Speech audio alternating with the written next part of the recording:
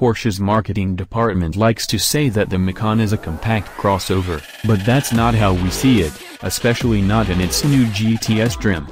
Compared with others in its segment, the Macan GTS has a low-slung body free of gaudy plastic cladding, a ferocious appetite for high-performance driving, compromised rear seat and cargo space, and relatively limited off-road capability. So why not call a spade and label the Macan as Porsche's hot hatch? GTS marks the spot. To the casual observer, the 360 horsepower GTS doesn't appear to be the hottest Macan variant. After all, the 400 horse Macan Turbo will beat it in a straight line. But as we've seen on similar versions of the 911 and Boxster/Cayman, Porsche's subtle GTS treatment is more focused on overall driving pleasure than on outright speed.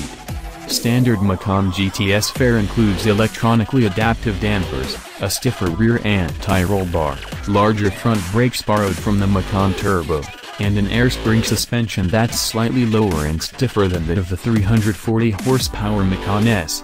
Our test car also came equipped with Porsche's $1,490 torque vectoring system that can lock the rear differential and apply braking to the inside rear wheel to assist rotation during cornering.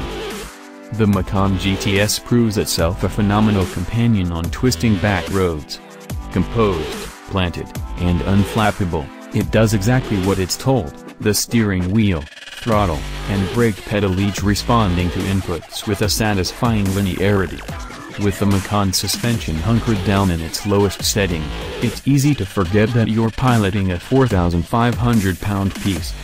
Body roll is minimal, and it's difficult to catch the chassis out of sorts, even at high speed over quick elevation changes and through tight corners.